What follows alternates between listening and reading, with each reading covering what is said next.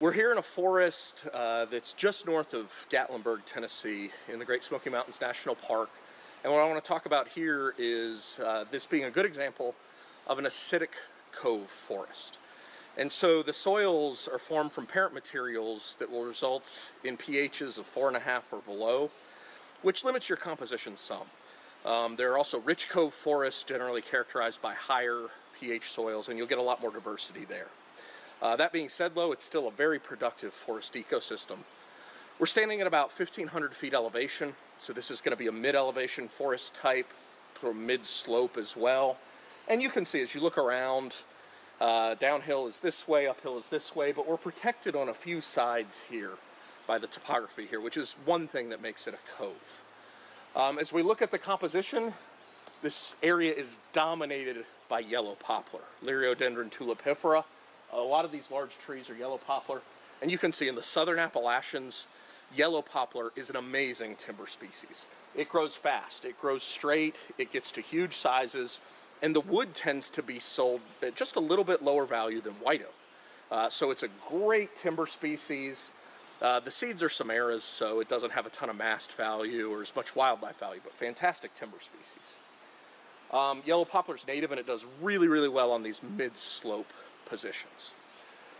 So with the history of this particular area, this area would have been logged out before the park was created in the 1930s, and so this is not old growth or even really quite approaching old growth yet. So it would have been logged out as one disturbance. In terms of other disturbances following that, this is an ecosystem where you expect wind to be a major disturbance factor, where wind will knock down trees, that'll create gaps or openings, and that's where you get other species that can then make it into the overstory, like white ash, and hemlock is a big one. Eastern hemlock's a big one here.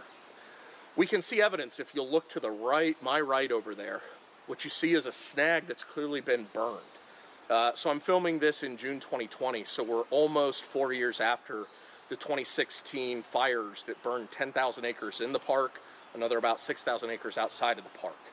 And so there are areas very near here where the fire impact was severe. It completely took out the entire overstory, near complete mortality. But you can see around here, most of the trees are fine. It did get a few of the larger trees. My bet is that particular large tree right there was probably already dead before the fire came in.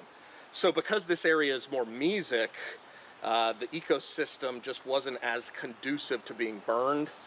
We're also right here on more of a northward facing slope, northeastern facing slope.